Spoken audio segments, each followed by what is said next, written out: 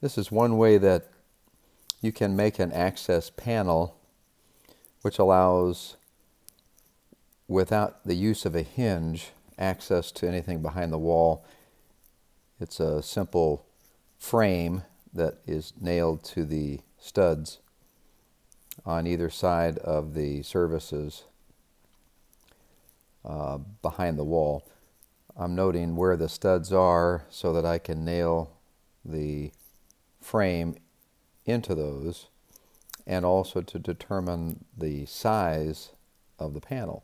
So the panel is made just as any picture frame with 3/4 inch poplar, and the edges are rabbeted on the inside to receive the 1/4 inch panel.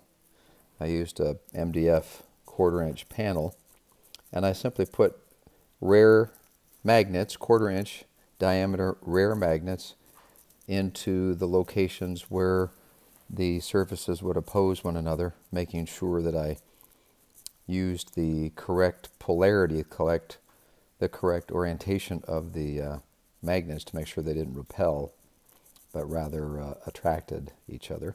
And I used just a drop of super glue into each of those recessed holes.